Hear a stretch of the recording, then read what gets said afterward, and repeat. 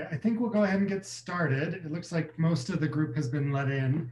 I'm going to, instead of starting with announcements, I'm going to end with announcements just because we have a packed agenda. The first thing I'd like to get into is a proposal for an antenna project here in the neighborhood. We have Christina on from the city, and I'm not sure if the other presenter has joined yet. Hi, yep, I'm here. This is Chrissy Gilmore from Salt Lake City Planning. I'm the planner assigned to this petition. And the applicant, Mary, is actually also on the line. So I'll let her just do an overview of what they're proposing. But just to get to the more technical stuff, this was approved about 3 years ago, but our city policies say that if you don't build it within a year, you have to reapply and get approval again. So that's why you're seeing this again, is that that time frame has expired. Thank you.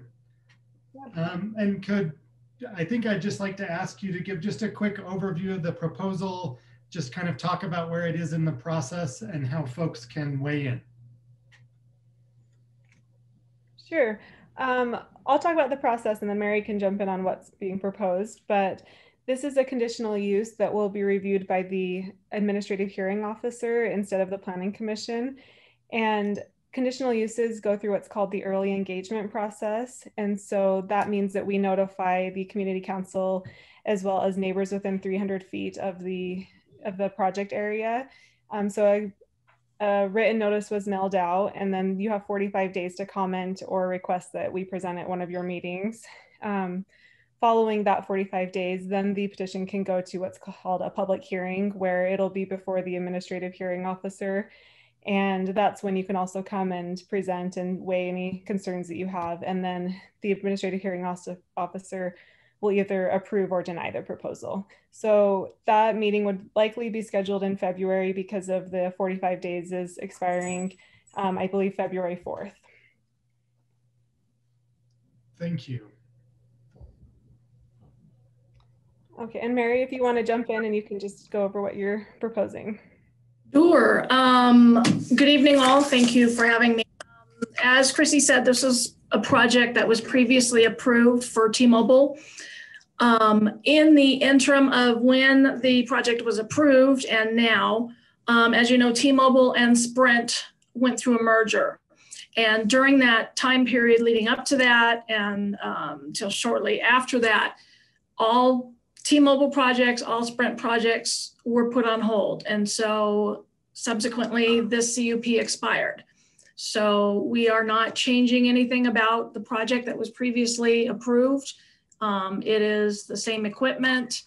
Basically, it's an existing Verizon tower, and T-Mobile is co-locating on it, going below the existing antennas on there. They're going to go at an 85-foot center line. The tower itself is 100 feet with Verizon at 96 feet 8 inches. So the carriers have gotten better about co-locating with each other, building their initial towers tall enough for co-location. They're past all that, baloney about, we don't play nice together. They figured out ways to do it because it's, quite frankly, it's more cost effective for them than to build a new tower. And nobody wants to see a bunch of towers all over the city too. So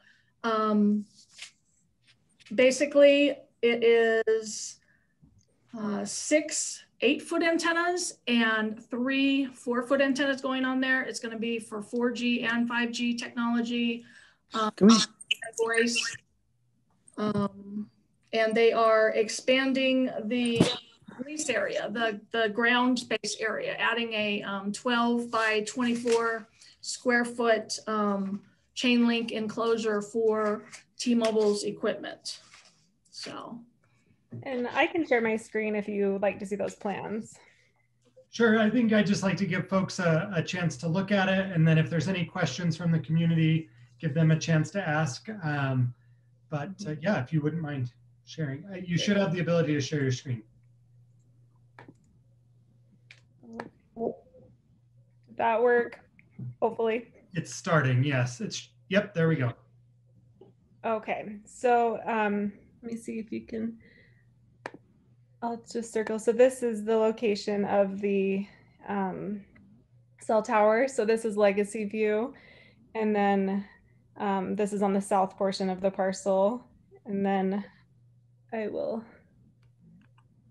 see if I can.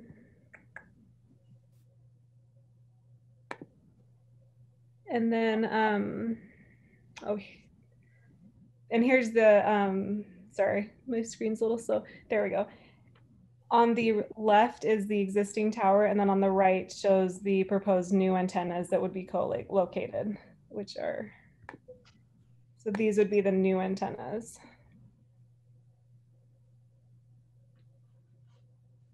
Thank you. Are there any questions from the audience? If you're raising your hand, I apologize, I can't see you. If you would just put it in the chat, then I can call on you that way.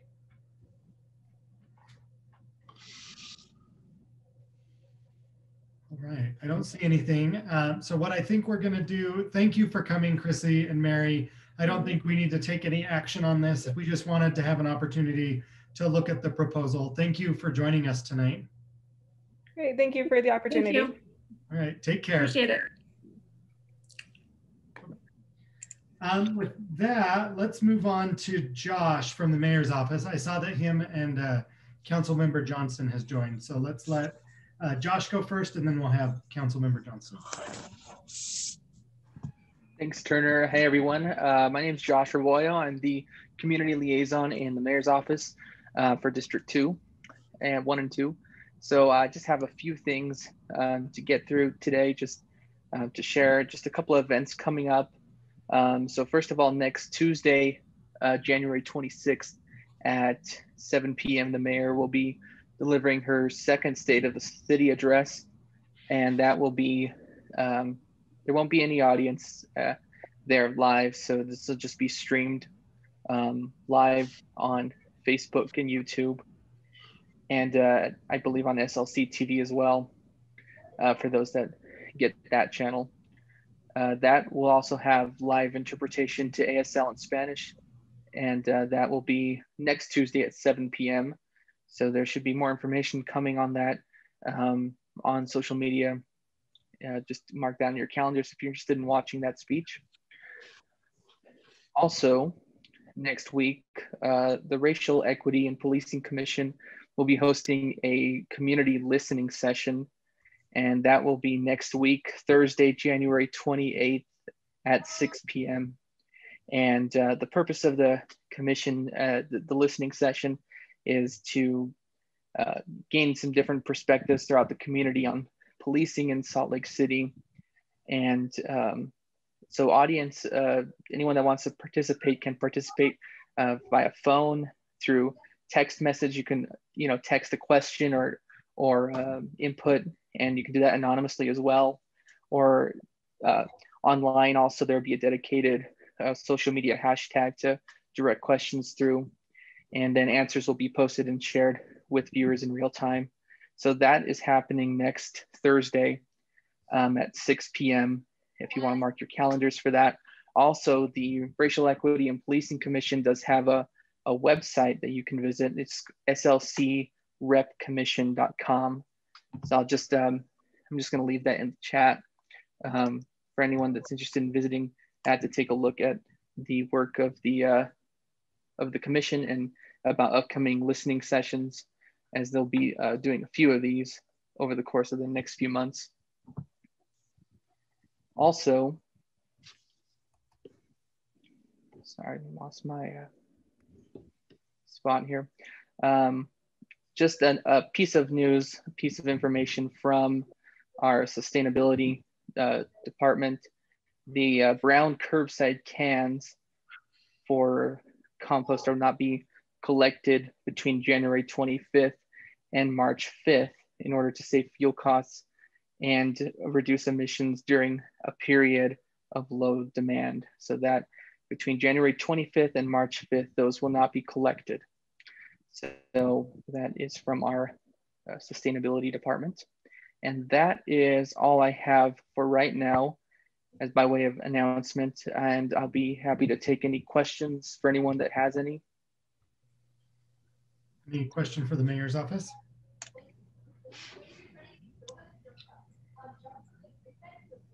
Right, I don't see any. Thanks for putting that link in the chat, Josh. We'll put that out on Facebook as well. With that, let's move on to Councilmember Johnston.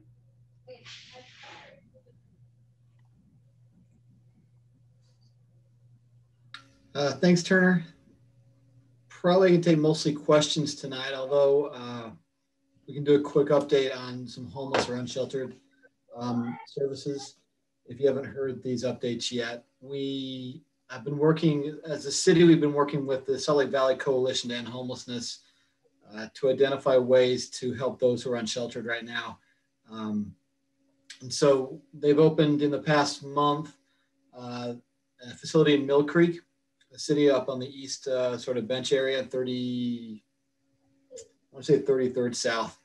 About 60 beds there for men, and then 140 beds out of the airport inn on the west end of North Temple up by the airport.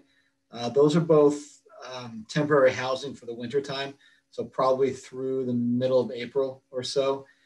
Along with the resource center beds, the youth resource center, as well as some motel rooms we've been using for several years for women, particularly in Salt Lake City. We have about 80 beds there. This year is unique in that there's federal CARES funding, COVID funding, that is paying for a stay home, stay safe housing option for those who are homeless, who are over the age of 65 or have underlying health issues that make them more susceptible to complications with COVID. So they've been in a separate hotel setting for the last several months, and that's funded, I think, at least through April, maybe a little longer than that. And then there's also a Salt Lake Valley Health Department running a quarantine and isolation center that's serving a lot of the unsheltered who are positive for COVID through their infection period. So all those put together, we've probably got a little more than 1,800 beds. But as you've probably noticed, if you're around town, there's still quite a number of folks still outside. Some of the camps were actually quite vacated initially when a lot of them went into one of these settings, especially the airport inn, but they left all their tents up, all their materials for other folks to use. And so some places looked like they were full, but they weren't. I think the Fifth South one under the bridge, Camp Last Hope, was fairly vacant, and then a camp clear out happened on Main Street, and a lot of them moved southwest to that camp under the viaduct. And up along Fifth, you'll see them there by the roofing supply company border. So this, I know the mayor's office is still working on their community commitment plan. Michelle Hoon is the city's manager of homeless kind of services. And so I've probably given her number out to a number of you. They're also working through Volunteers of America's outreach team. Generally what will happen is the outreach team can go out any day to any camp and do outreach to these folks.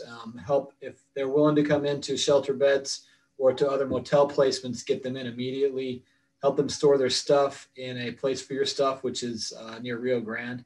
The city's operated for a number of years now, and also can transport them into beds. If they don't want to come into any of those beds, they can also offer them basic needs. We have some tents, not a lot, sleeping bags, blankets, clothing. They can do some basic food items. They've done health department and 4th Street Clinic outreach for medical outreach to folks. A lot of education on COVID and a lot of testing as well for folks who want to be tested for COVID symptoms. So that's actively happening. And we can post that information for you all if that'd be helpful. I know we have quite a few folks who are along the river under the bridges right now. Bend to the River, we've had quite a few folks over there recently. And then even going north up towards the Fair Park, a lot of folks as well. So there are active efforts. We still need more though. The Three Creeks Confluence Bridge and Park. Construction has restarted on that. You'll probably see the crews out there right now. They got the second bridge in, and I think a lot of the concrete work for the banks is complete, I want to say, a lot of the boulders as well. So I'm optimistic they will finish that sooner than later this year. So I look forward to some announcements on that coming forward. And then I think the last thing, Turner, the city is going to do some more outreach along for the water park property. There was outreach to talk about the current state of the water park and the options about rehab versus demolition and those kind of questions. So that happened. A second outreach is about specifically what to do now. The plan is to demo most, if not all, that park. And then there's a separate question about what do we do with the land? It has to be open space and park for the city. It can't be developed.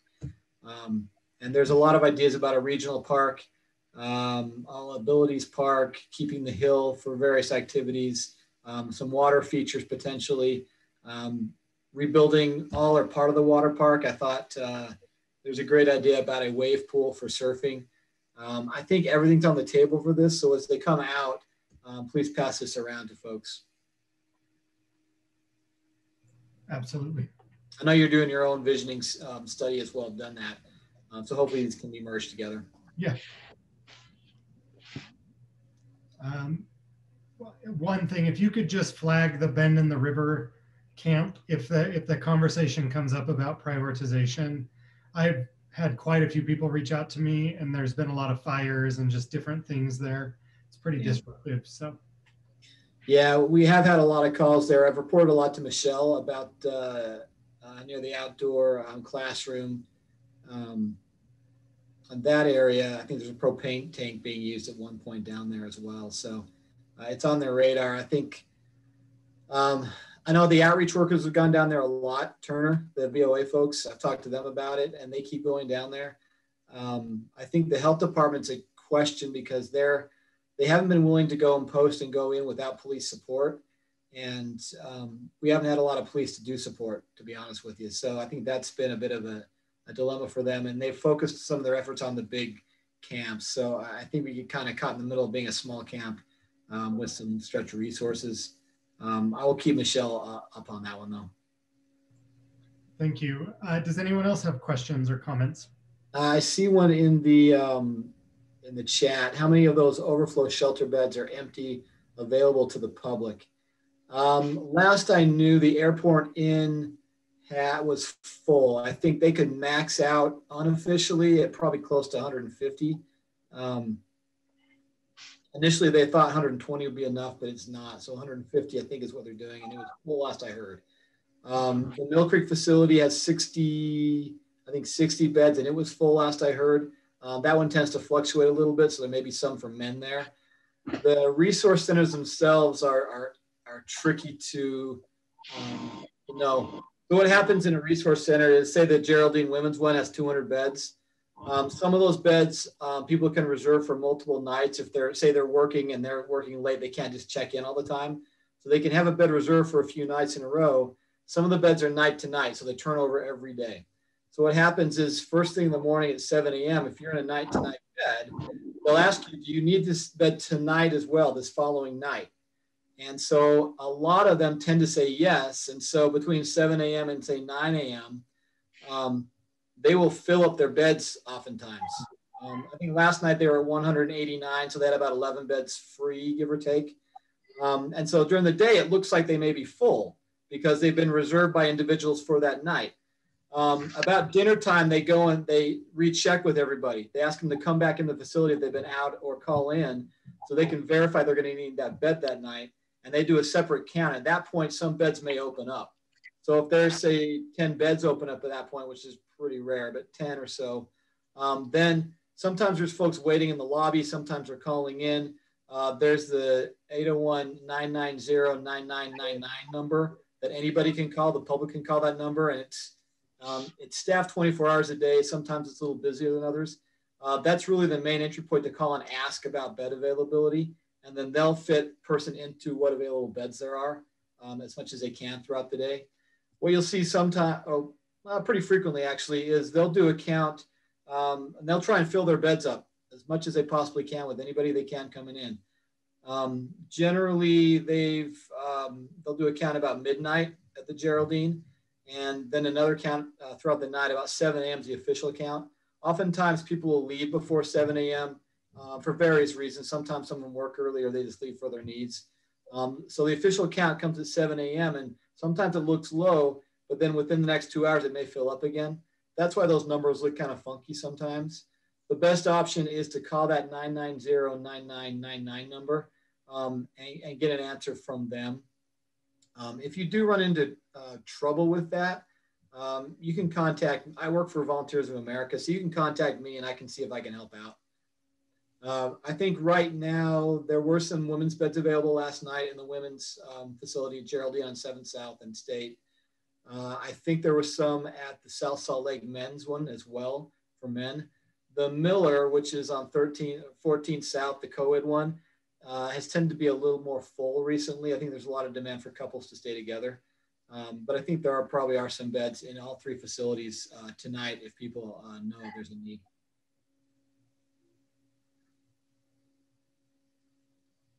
Yeah, the Eastward for VRH in Rio Grande.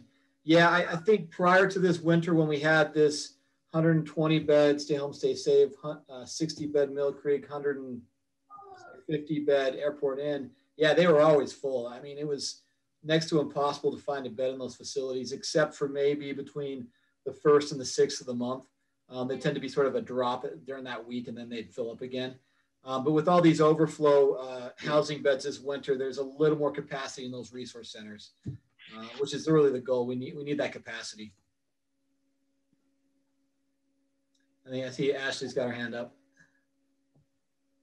Yeah, so I just had a question about the Rio Grande project, and I saw that the Salt Lake Trib released an article about the budget, which the council, from what I remember, was in charge of, and that 80% of the funds went to police force, which has just been shown time and time again, city after city, that is not the way to fix homelessness, to treat the problem at all. It just makes every situation worse. And I just want to know why 80% of the budget went to just police clearing out camps just for them to set up another camp down the road. Operation Rio Grande was done by Greg Hughes with state money from the legislature when he was Speaker of the House. So that money was state. It was tens of millions. I think it was how much? 60, 65 million, maybe 70. But that was state money. The city did not do that. They consulted with us about treatment beds, and so we worked to get more substance use treatment beds open through Odyssey House. So right now, actually, it's probably as good a time as I've ever seen to get into substance abuse treatment in the county or the city. There are more beds available than we've ever seen. But you're right. The audit was clear that most of that went to State Highway Patrol and police to enforce stuff. I think we're running into the same issue this winter. There's a lot of demand. I'm getting calls multiple times per week from businesses and residents about camps and crime in camps, and they're equating the two together, which I'm not sure is always true. But there's a lot of demand on the city right now for these kind of 2 issues coming on simultaneously, particularly in, say, Ballpark neighborhood, North Temple to some extent, and some downtown. I don't know there's a direct link between crime and the homeless, to be honest with you. I think the crime has a lot to do with the economy and COVID right now. But folks are clamoring for more police presence. Last night at the city council, the police department asked us to backfill vacant positions. They're down at least 70, it may be up to 80 at this point, from their current position at the beginning of the year. And what's happened is that even with a rise in crime and reports of crime, so responses, we have fewer officers to do it. So the response time to 911 calls and to general calls has been way, way high. It's not uncommon to have multiple hours to wait. I think Nigel Swaby on North Temple waited 5 hours for one day for an assault down there. So we're running into that problem with response and investigation on the back end. And there's a lot of pressure to get more money into police. And so we approved to backfill those positions for the police department to try and get it up as soon as we can. The second question is the community commitment program from the city is trying to get people into shelter beds or housing options and keep camps from becoming embedded and larger. So there's public health issues going on. The trouble is if they're not going in or there's not enough beds, you're right, it's getting moved around the city. And right now we've got a lot of beds, but come April or May, a lot of that winter funding goes away, and those aren't options anymore.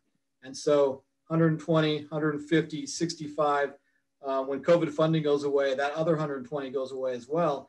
We could have several hundred folks looking for some of those beds again, and we're stuck. The city's doing some for affordable housing, but we're putting in probably $5 million per year, and then a couple other, sort of depending on the funding. The state's putting in about $2 million a year total towards that for the entire state, not for Salt Lake City. And so in my discussions last week with the State Affordable Housing Commission, it was made clear to me that a lot of legislatures have no interest in doing ongoing funding for deeply affordable housing. So there's no bill coming forward this year at the state legislature for that. What we're anticipating is they may backfill about $5 million one time that they didn't fund last year when they were. That's one-time money. It go as soon as it's gone, it's gone. And so I'm personally a little frustrated because we don't have an end game here. There's not housing coming on that's at the affordability level we need. And we have to keep working on services for every folks, but we can do as many services as we want, but as soon as you get out of treatment, where are you going to go? I mean, that's the real problem we're running into. And if you have mental health services that's chronic and you need long-term case management, we run into the fact of where do we find them? For an outreach worker, moving people around the city is probably the worst idea. We can't track them very well. We can't offer services consistently to them. At least if we know where they're camping consistently, the outreach team can go out with medical support, with food or clothing or other needs, and know where to find them, even for the housing paperwork. So when you apply for housing subsidies, they'll send you paperwork in the mail. They have to do mailing for some idiotic reason. And so you need an address. So they'll usually send it, if you're homeless, they'll send it to the outreach worker's office. And then the outreach worker goes and finds a person, sign the form, whatever they got to do to get that going again. That's sometimes the worst part of this. So if we can't find them, there's always this time frame for HUD, and it expires and we can't get them the voucher. And so it gets really frustrating. We sort of are sort of running around in circles to some extent. Short answer, I think personally, is we got to keep doing as much as we can as a city for affordable housing and putting money towards that. I think we have one new building, hopefully done this year, of 65 units. We completed Pamela's Place, which is 100 units, and City Center, which had 75 units, and I think another 75 coming on. We're finished this year. So there is some movement from the city end and from the redevelopment agency end from Salt Lake City, but we're not seeing a whole lot else outside of that. That's part of the reason everything's coming downtown again. This is where the housing's going. This is where the services are going. We're not seeing a whole lot else happening in the county. Or maybe Ogden's doing some, St. George is doing some, but most of the folks are struggling so much about this. So in the short term, we may see a lot more folks coming downtown for services, housing, or other things. And we're sort of in the bind of saying, do we do it all ourselves as a city and pay for all of it for the Wasatch Front, essentially? Do we wait and struggle with what we're seeing right now until somebody else will step up? It's a hard one. I wish I had a better answer for you, Ashley. I just also want to say that I don't know if I necessarily approve of just police patrolling presence. I know a lot of people call in for that, but there is a backhand of police patrolling lower income neighborhoods and minority neighborhoods and stuff like that. So I don't know if I necessarily agree with them just coming in, breaking up camps and just spreading people around. And also I've seen slight increased police presence in my neighborhood on my street, but all of the drug usage and the homeless camp under the bridge, none of that at all has been watched closely. None of that has even been addressed. And none of that I haven't seen any decrease in it. I've only seen an increase. And we do have police presence in the neighborhood. So I don't know if I agree with certain calls asking for more patrolling. I agree. I think what you'll see, Ashley, is you're right. Police are not going under the bridge. They're not going to find homeless people. That's not their job. What's happening is the health department won't go in to do a camp abatements without police presence. That's their directive on their end. And so the city said, we'll put Salt Lake City, and this is the mayor's office runs police and all that. We'll put police in there to help the health department. So it's this vicious cycle where the health department won't go in because there's some folks who are protesting them doing the abatement, and then they won't go in without police. So police has to come in, and then the police get sort of in the middle of it, and it becomes an anti-police or sort of triangular thing. And it gets messy. I agree. I'd much rather everyone go into temporary housing for the renter at least, and avoid this whole situation. But the police in general are not being sent out in the city for homeless stuff. I think they don't want to do that, but they're stuck because that's the response that was sort of started earlier on. I think it's a tricky thing because some folks are blaming homeless for increased crime. And I'm not sure that's— I agree with you. I don't think that's the problem. I think it's definitely more COVID, and I don't know, the people I've seen doing more crime in my neighborhood, none of them have been homeless. It's been more gang related and stuff like that. So I agree with you on that. Yeah, I mean, there are homeless who are committing crimes. Don't get me wrong. I mean, but to say that the homeless are the reason for the spike in crime, I think is unfounded completely. So we got to be careful in how we talk about that, like you're saying. I mean, the whole thing's a mess right now, I'll be honest. Yeah, it is sad that it's up to the state right now. I think they kind of threw it on the city council. They were like, it's all on them. The budget's on them. They're in control of everything. And now that's just not the case. So I know. I mean, we control the city budget. And so when the city allocates funds for cleanups, police, all that, that is definitely on me and the council. Yeah. Operation Rio Grande was really Greg Hughes running it down. I'll say one bright spot potentially.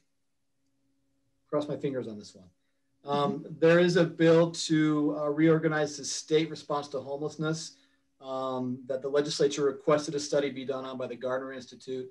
It's in front of them right now. There'll be a bill run to institute that with somebody in the governor's office of management and budget sort of directly responsible for all homeless stuff in the state.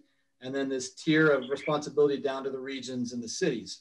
The big piece that may be helpful in that is that all the private donors and the funders, the private money out there, the wealthy philanthropists and businesses and corporations, some of them have been a little nervous about the system. They're not sure if it's on the right track because we seem to see an increase. Now, I would argue the increase has a lot to do with the economy, frankly. And if you're in Salt Lake City, you're seeing an increase. If you're outside, you're seeing your folks leave and come to Salt Lake City. But regardless, if they have more faith in the system, we may be able to marshal a lot more of their private money coming in. And I think that's got to go to our building housing, temporary, permanent, all of that. If that works, then we could have an infusion of cash, which could be a big benefit to build more, or at least be able to purchase some existing buildings and retrofit them into lower, deeply affordable housing. The other thing that I'm pushing for in the city is an inclusionary zoning ordinance. I think we have to have a targeted inclusionary zoning, which would mandate for instance, all new multifamily construction in the city above a certain number of units, percentage has to be deeply affordable, below 40% AMI. It's been controversial. There'll be a legislative bill run this year that says if you do that as a city, you've got to subsidize it, incentivize it. I'm fine with that. I think that's the only way we're going to get deeply affordable housing spread across the entire city so it's equitable. But that's still on the horizon. It hasn't been drafted yet, and there's still some debate about that. But I think it's got to happen sooner than later. Yeah.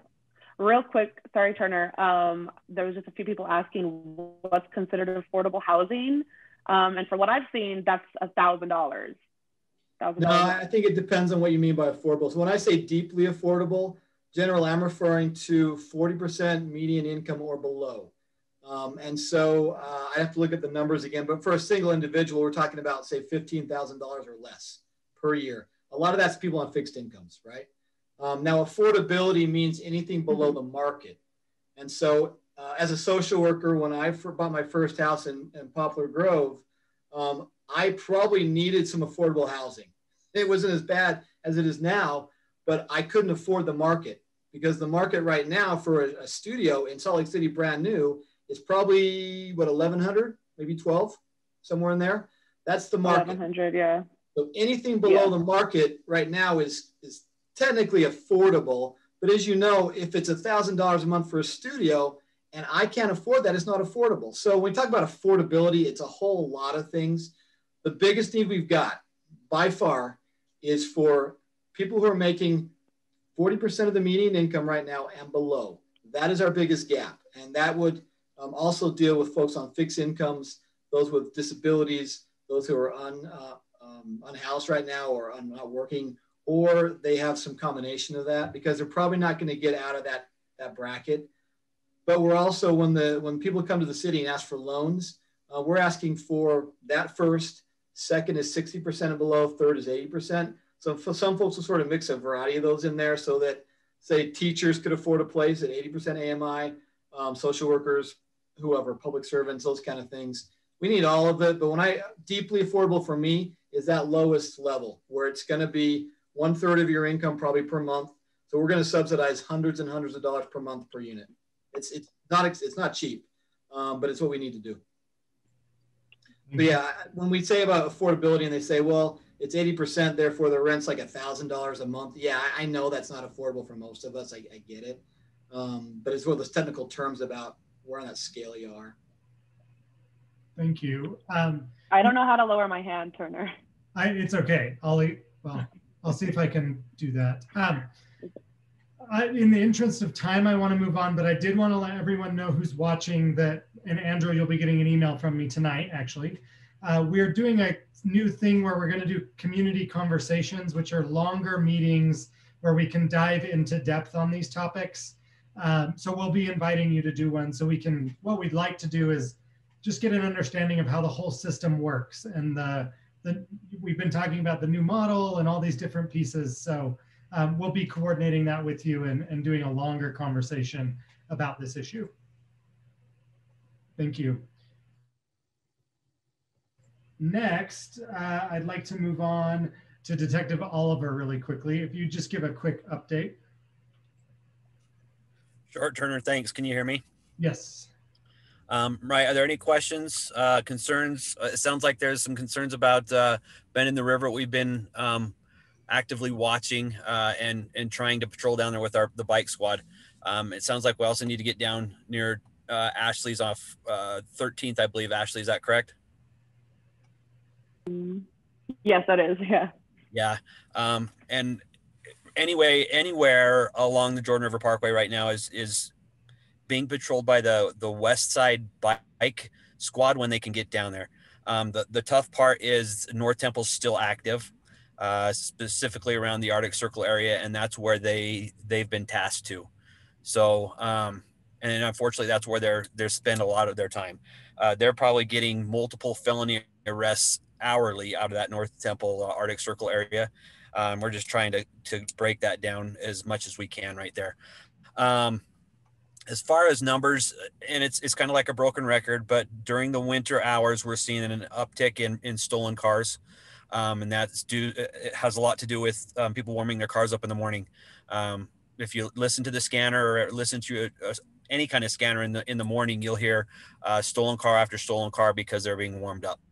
So I highly, highly recommend you do not warm up your cars in the morning. And I was reminded the last meeting in West Point that there is an ordinance against having your car run anyway. So there's two things to look at as far as what we can and can't do with the vehicles.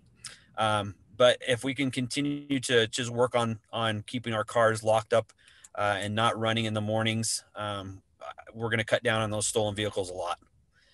Any other questions, concerns? I just wanted to know, is there any way to be able to track where the Glendale Bike Squad is? Because I understand that it's just more crime over there, so they're over there a lot. But is there any way to know how often they are, like, in my area? Is there any way to track that? I can look and see if we can start something like that. We've started a new system. So if you haven't heard, the CIU unit's gone. That was one officer per district, and now there's basically 3 officers for the whole city, and so we're tasked with each division. So I've moved my office over to Pioneer, so I'm in direct communication with the bike lieutenant. So I will see if I can get that and maybe report on that every month on what and where they spent their time. Absolutely. That'd be great. Thanks. Uh-huh.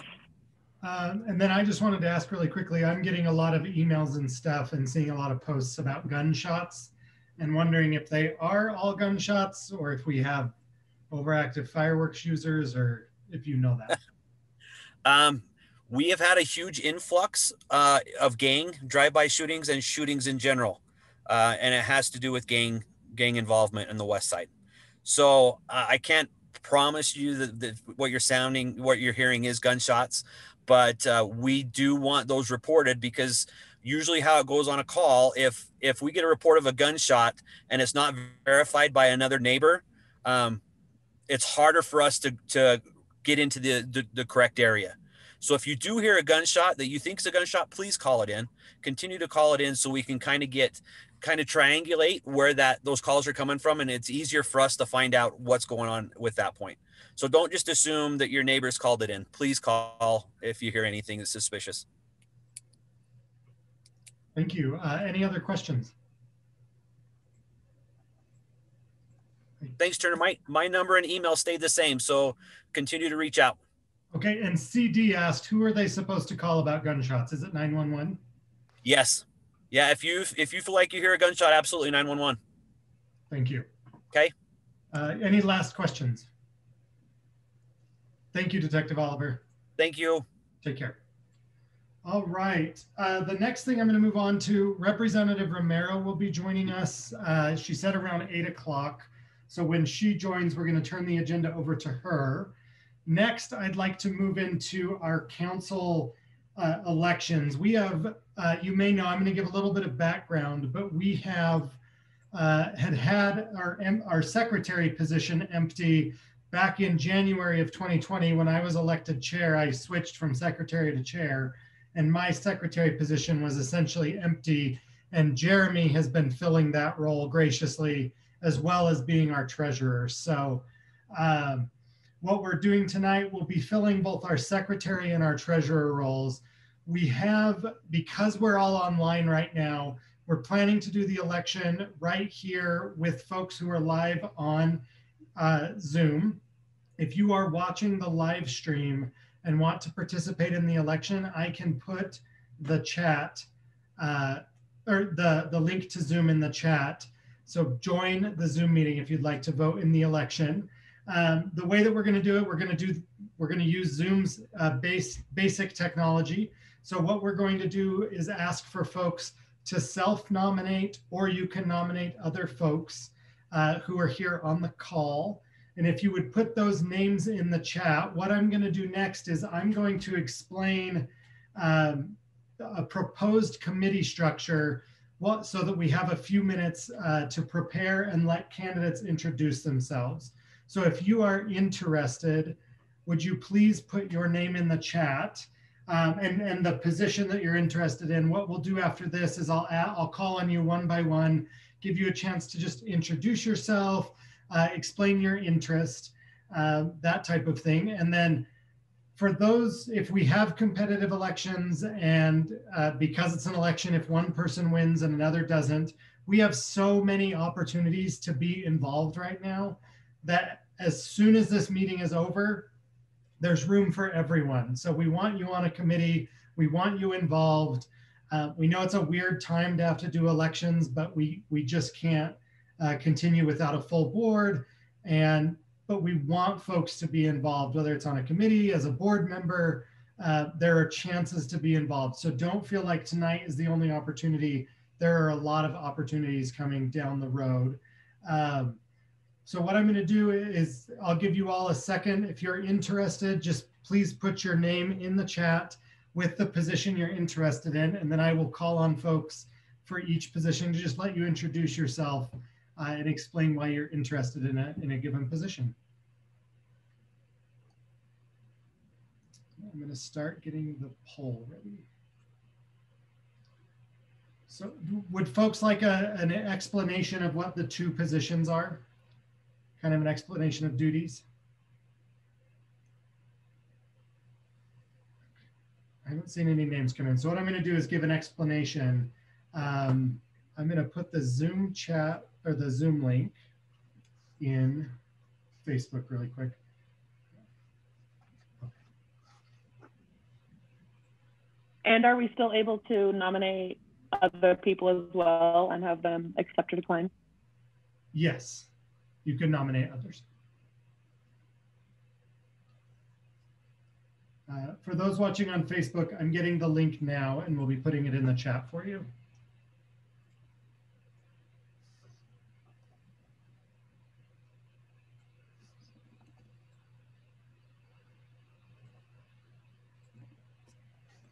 All right, for those of you on Facebook, I just put the link in the chat. So if you join us on Zoom, let's see. So it looks like we have a candidate for treasurer.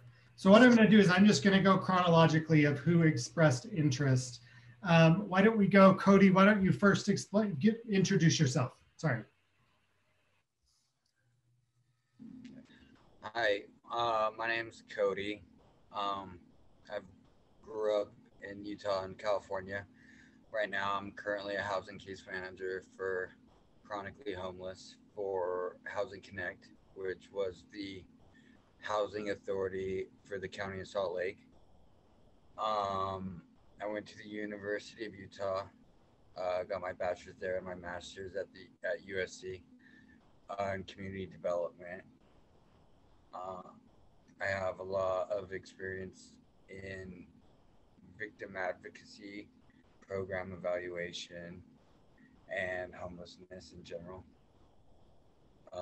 Like Turner said, I'm interested in the treasurer position. I did that in college for the National Society of Leadership and Success, so I have a little experience that. I've been living in Glendale for about 3 years now, and I got involved with the community council earlier this year, and I have 3 dogs named Hanky, Merlin, and Luna, and I like to cook and play tennis. Well, I've really wanted to get involved in the community, and I really like personal finance, so I thought treasurer would be a good option. Thanks. Thank you. Taylor, do you want to go next?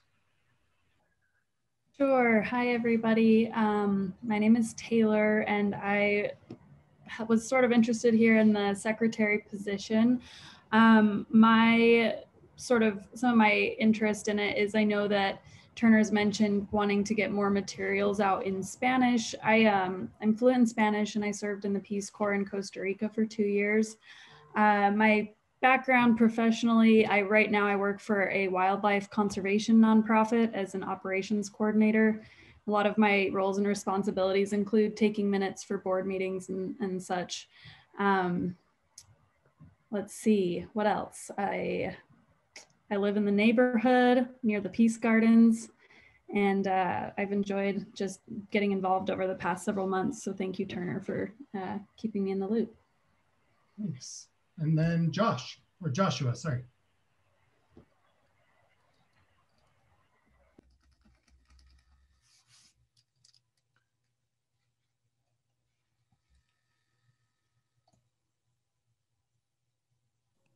Hi, can you hear me? Can you hear me? Yeah.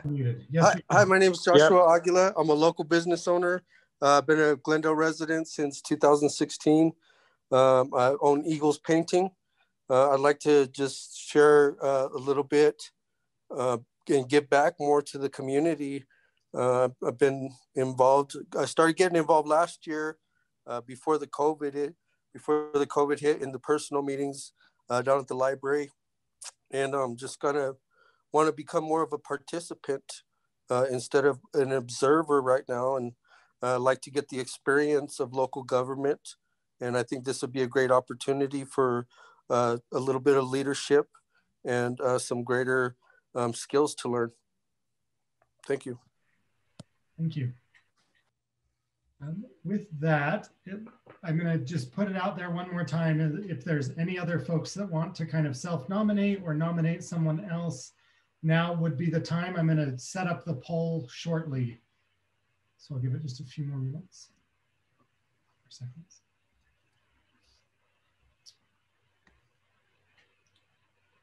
I think what I will do, we'll set up the poll for the secretary's race since you both expressed an interest in that. An alternative would be, since we only have 3 candidates, we could make a motion to have the secretary election and then another motion to appoint an at-large board member. This would be the direction I would prefer to go, since we have 3 folks that have expressed interest in being involved. I'm wondering how folks feel about that. What kind of thoughts? It would have to come from the membership. So I will not be making the motion. It needs to come from membership. Can I make a motion to open up a 3rd position as you suggested? Is that what it, or like a broad, what was it, board member? That would work. We can have an at-large board member. The bylaws allow us to do that. So it would be first motioning to create that position. It looks like Diane would second that, and then we go to a general vote. And then we'll hold our secretary election with knowing that the person that was not elected secretary would then fill that other position. Does that make sense to everyone? Okay. So I'm going to say that your motion and Diane's second puts it on the agenda. I think instead of trying to do like a roll call vote or have everyone vote, what I do like to do is make a motion that we do it by acclamation. If anyone is opposed, then we would entertain that opposition. But first, I'd just kind of like to find out, is there anyone who's opposed to this?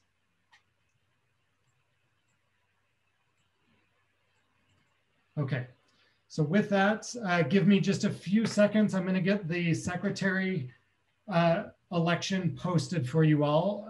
Give me just one moment and I'll get this.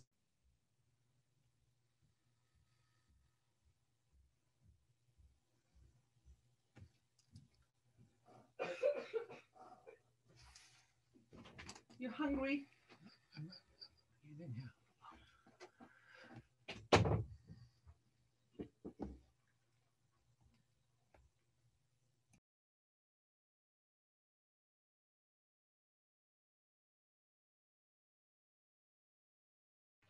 Okay, you should all see that poll. It may appear as a chat or a little box on your screen. You should have been notified.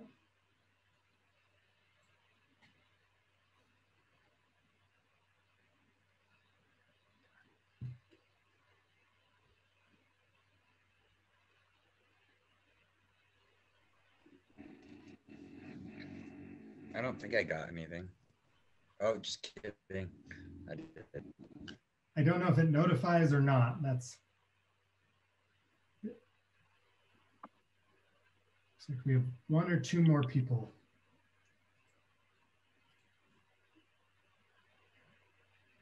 All right, I'm going to give you 10 more seconds, and then we'll close it.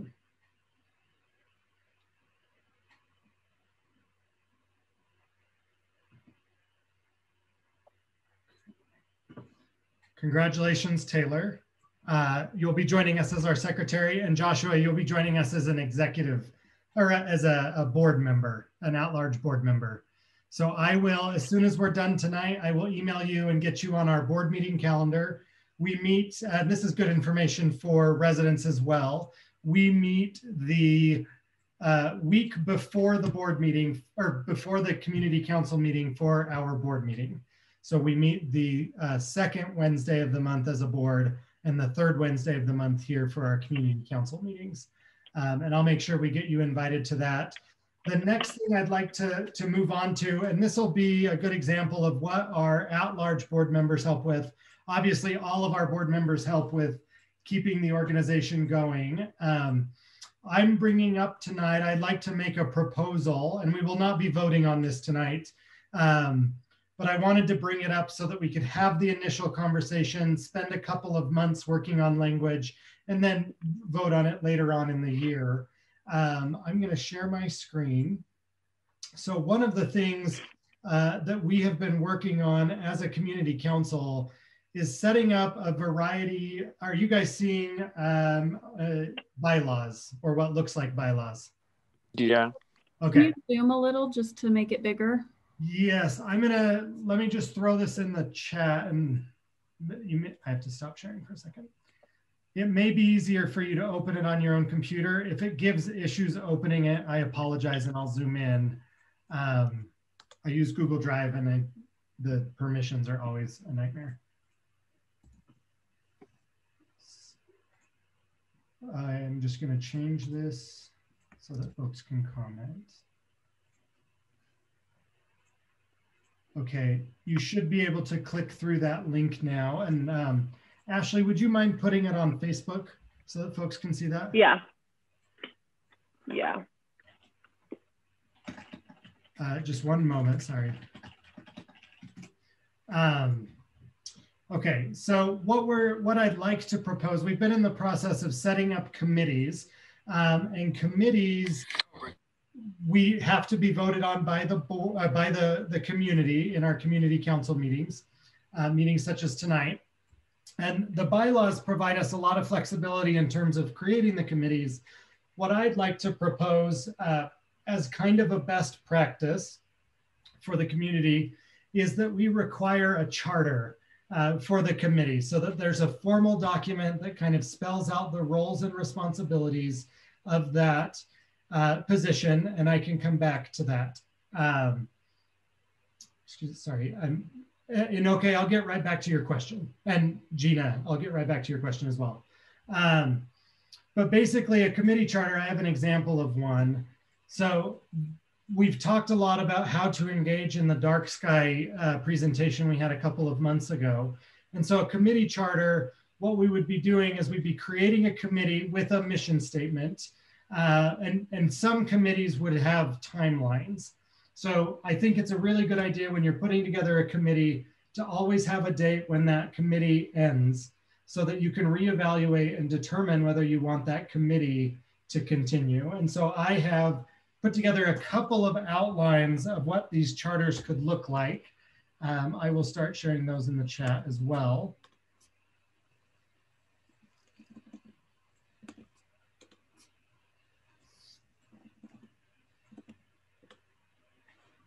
As just examples of what we could create for each of the committees that we have. We've discussed having a dark sky committee to kind of look into what we could do as a community to promote dark sky initiatives. We've, for the past year, been working on the Keep Glendale Beautiful chapter, an affiliate here in Glendale. We need to get a committee approved for that and kind of take some next steps in getting organization going as part of our affiliation process. And then the last is we've talked about creating a Welcoming Glendale committee that would focus on making Glendale more welcoming, and Welcoming America focuses specifically on immigrants and refugees. So we would be focused on just promoting policy change, making our community more welcoming of all of our neighbors. And where we have these different committees, I think it makes sense to have a committee chair with a document that clearly lays out how this is going to work, how long it's going to last, so that we can always refer back as a committee and as a community to determine how things are going. Like I said, we won't vote on this tonight because it's the first time it's been brought up tonight. But we'll revisit it at subsequent meetings and just talk through things. We'll continue to advertise it on our social media. We'd love your feedback on it. And as we get going, we can think about the way that we want committee leadership to work. But in the bylaws, the membership would elect committees. So what I would propose is this year we create the committees, we add this language to the charter, and then we elect some committee chairs for these different organizations and committees at subsequent meetings, maybe in February when we're meeting. To start getting more folks involved in the council and doing more ongoing projects. I think this model would be pretty sustainable, and I'm always worried about accountability and making sure that accountability exists and that we're moving forward with our different projects.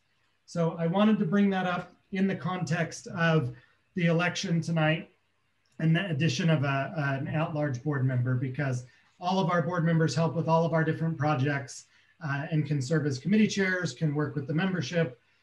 So I wanted to bring this up as a proposal that we'll be revisiting in future meetings. And then I've gotten a couple of questions in the chat. I never finalized the treasurer election. So my assumption was, and we need to make a motion on this, I apologize. My assumption would be that if the treasurer's race was uncontested, that Cody would win by acclamation, similar to how we would do another vacancy. And the reason we had the election for the secretary was because 2 folks had expressed interest in it. How are folks feeling about that? I support it.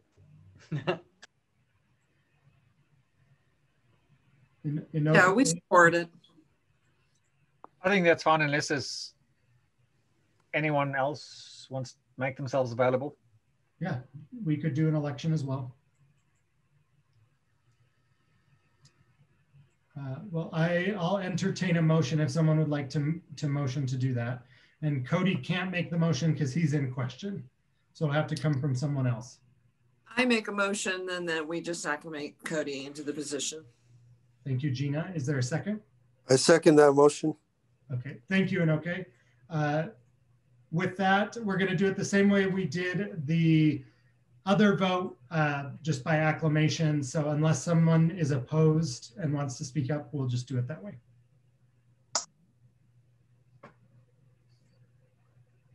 All right. Sorry, that was seconded by? Inoke. Oh, okay. All right. The next thing that we have on our agenda, I don't believe Representative Ramirez joined yet.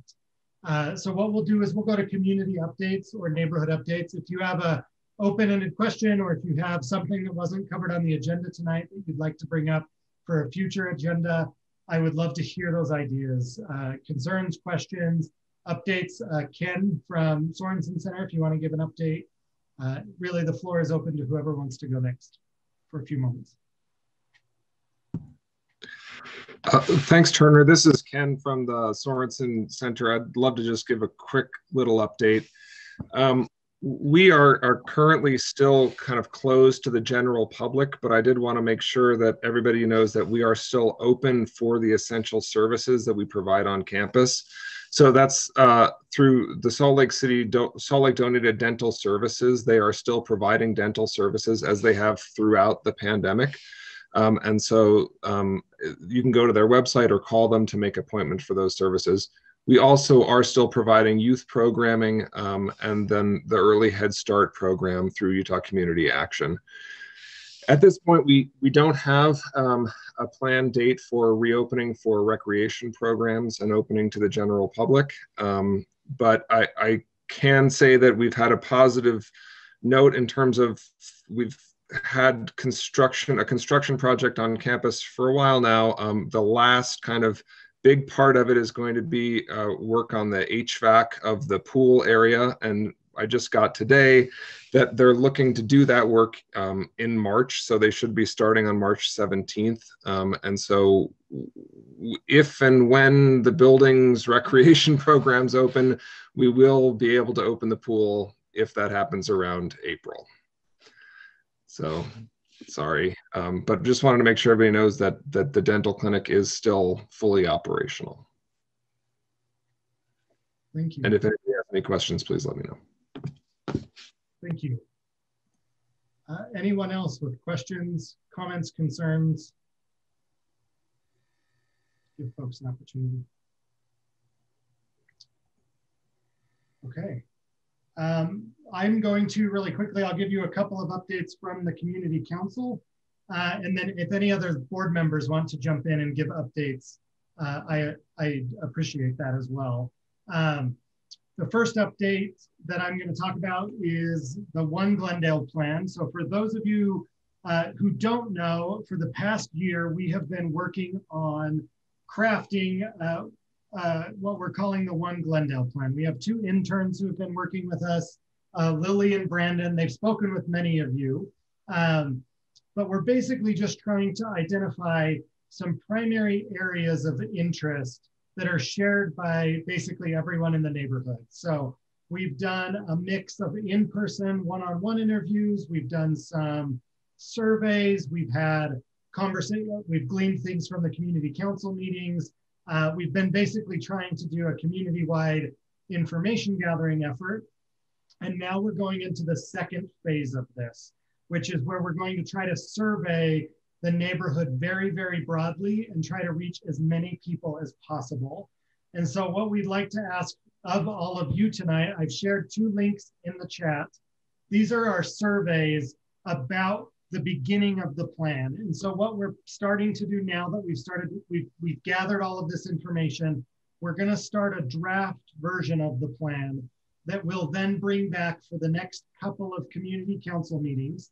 And our April meeting will be primarily dedicated to this, to talk through verbiage and work on language, identify these areas of shared commitment, just as a way of helping guide both the community council's direction and the way that we kind of interact with all of the various proposals we're asked to weigh in on. We get dozens and dozens of emails from the city on planning and zoning changes and everything, and different projects. And so having a document like this would help with onboarding a new chair, maintaining some consistency between elections. It's not meant to be inflexible or like a law, but just to be kind of some shared ideas about ways that we can improve our neighborhood and identify some of the issues that exist here.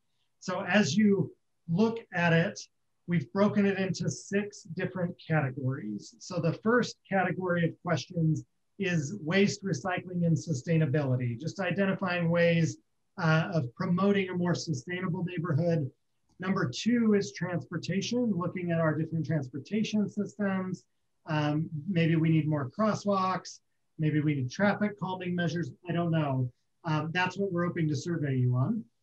The next is the Jordan River, since it's a defining feature of our neighborhood, the Three Creeks Confluence Project, and adjacent park areas. The next one is parks and open space more broadly. And the last is community identity and public art. So we have these 6 categories. It is an open-ended survey, and we'd appreciate if when you take it, if you could dedicate 10 or 15 minutes to sitting down and taking your time to thoughtfully complete the survey. It's the only survey we're gonna do of this nature that's this open-ended. And so we would appreciate if you would spend some time on this, and please share it with your neighbors, with folks that you know that live here in Glendale. If you have folks that need to receive a printed version or that would need to do it over the phone or need any other accommodation, if you would please get in touch with me. We want to make this as inclusive as possible. We do have it in English and Spanish. And we just want to make sure that we're getting it out there as widely as possible. So are there any questions about this? I know I kind of blazed through that, but I'd be happy to answer questions. And we're happy to print and mail them. I can get it to folks in a variety of different platforms. If we need additional languages, those types of things, let us know and we will work on them. But please encourage folks to spend 5 to 15 minutes working on this. Give us your thoughts. We want open-ended thoughts. We want to make sure that your ideas are included and that everyone has a voice in this document. So please, if you would, fill out the surveys and share them widely. We'll also start a marketing campaign on all of our social media this week. We're just waiting for the last of our graphics and such to be translated into Spanish. And now we have 2 folks who speak Spanish that'll be on our board, so we'll be able to turn around things much quicker than we currently can. Any questions on this? All right. Again, if you run into people who need more support or need it to be done over the phone or something like that, please let me know and we can make accommodations to do that. We want to reach as many people as possible, so please share it far and wide with our Glendale neighbors here. The next update I'd like to give you is, I'm gonna see if Damien is still on. Damien, maybe do you wanna give an update on the Keep Glendale Beautiful project? We just did, I'll start a little bit. We just did a community cleanup on Monday for Martin Luther King Jr. Day, where we cleaned up basically the Fife wetlands, the area out in front of Smith's, and the northern part of Jordan Park along the river there. We cleaned up over 300 pounds of garbage, and it was primarily our neighbors who all came out. So we'll be organizing more cleanups and a bunch of different opportunities around keeping the neighborhood beautiful in the coming years and through the Keep Glendale Beautiful project. But I'll let Damien talk about what he's doing. Yeah, so for those of you who don't know, Keep Glendale Beautiful is a national, or it's an affiliate with the national program, Keep America Beautiful. And what that does for us is it just secures a program that ideally will last into the future, long beyond my internship, long beyond ideally even Turner's being the chair. And it just creates a lasting program that makes cleanliness and beautification for the neighborhood a priority. And it's also a source for training and funding for these cleanup events. So right now, we're working on the report to make our affiliation certified. And I'm just working on some of the various aspects of the report. One that could use some involvement from anybody who's willing. In the future, we're going to be doing a litter index. So some identified routes throughout the neighborhood, we're gonna drive in a vehicle actually and give it a rating as to the severity of litter that's present. And that is required for the initial certification. And it's also going to be required annually to keep that affiliation.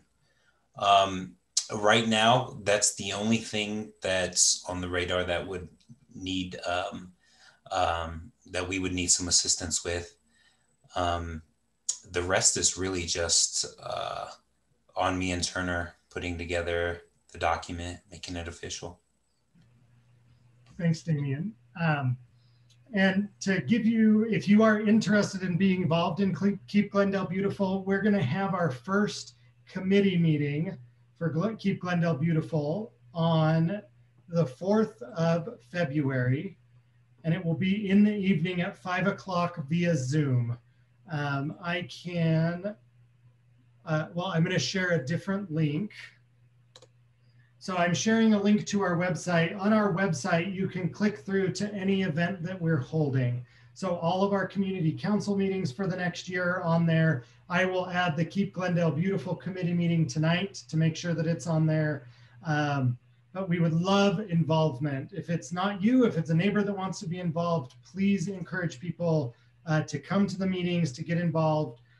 We have a lot of different opportunities planned this year, and I wanted to give you that link to our meetings so that you could see them ahead of time. And the calendar function allows you to add it to your calendar. It has the Zoom link in it, so you can get everything you need on our calendar at that link.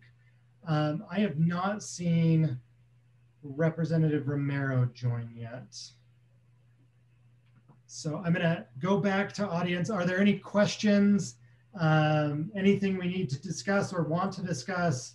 I'm going to put it back out on the floor for just a moment.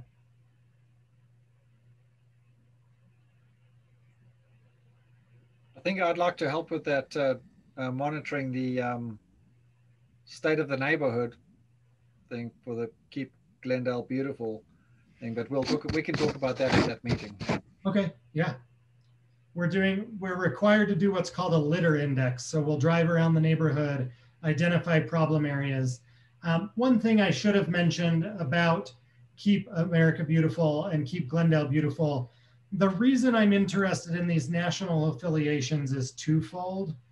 First, we can get national grants and financial support. So we received $1,000 to be able to buy grabbers and gloves and treats and that kind of thing to facilitate these cleanups. And so that's a really nice thing that we get from Keep America Beautiful. The other thing that they offer is national conferences and trainings. They're actually going to come do a training with us here in person. We put it off until we can go back in person, because they offered to do it digitally, but I just don't feel that's the same experience for folks. I'd rather have them come in person when it's safe to do so. And with those trainings, we get the opportunity to go to national conferences and to send a team to represent us. And they have sponsorships and scholarships to make those accessible. And in my life, those type of trainings and that type of thing have changed my life. I think it's an important role that we can play as a community council. Dale, were you trying to say something? I'm getting feedback, I'm sorry. I had a question. Yeah. I guess who is that available to, like through the Keep Glendale Beautiful, like the conferences and stuff? Is that available to board members or?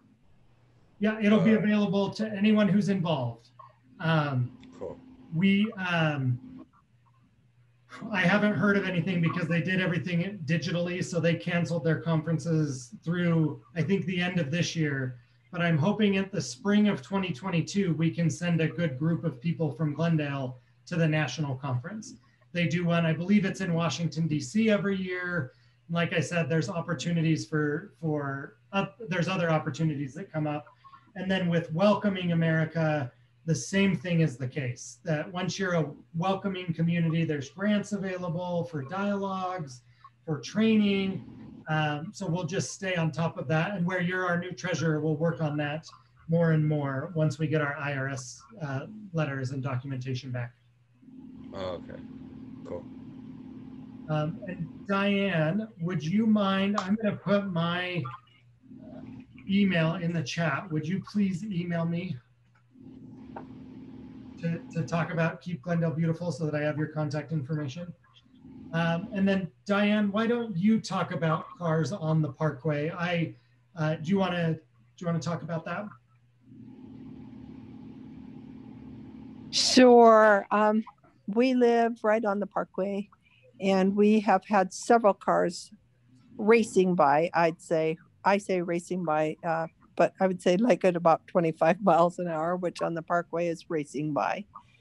And there used to be, I do believe, a barricade at the south end of the Parkway on Brooklyn, on Fremont, where the Parkway ends at the street there. I think it is Brooklyn. And I don't know if you know the location there. It's across the river from the Peace Gardens. Yes. Is there anything that can be done about that? Is Detective Oliver still on? What I'll do, I will follow up with Detective Oliver about this. I'm not sure, Andrew turned his camera off. I'm not sure if he's still here. But what I can do is I'll circle back and report back to you at the next meeting. And if you email me about Keep Glendale Beautiful, remind me of this and I can forward your email on to find out more about what we can do about it. Okay, that'd be great. It's like in Brooklyn on the street or on the Parkway itself? They drive right on the Parkway. They enter at Brooklyn because the Parkway kind of almost looks like a tiny street at the Brooklyn there.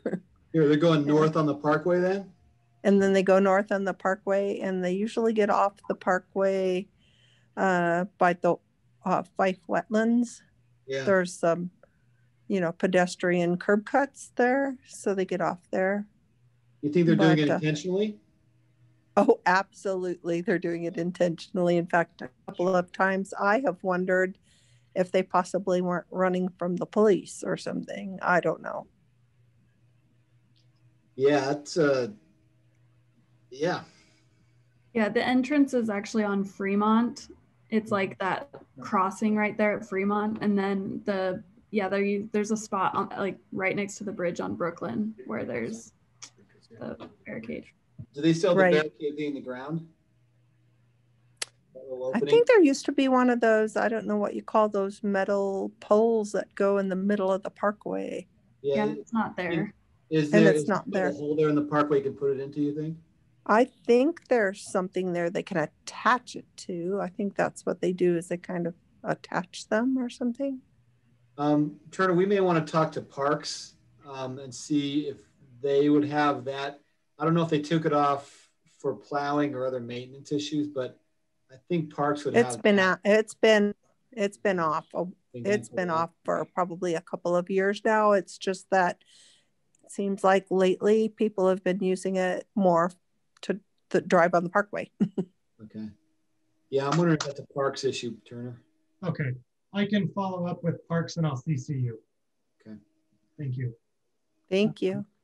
Anyone else with a question or concern?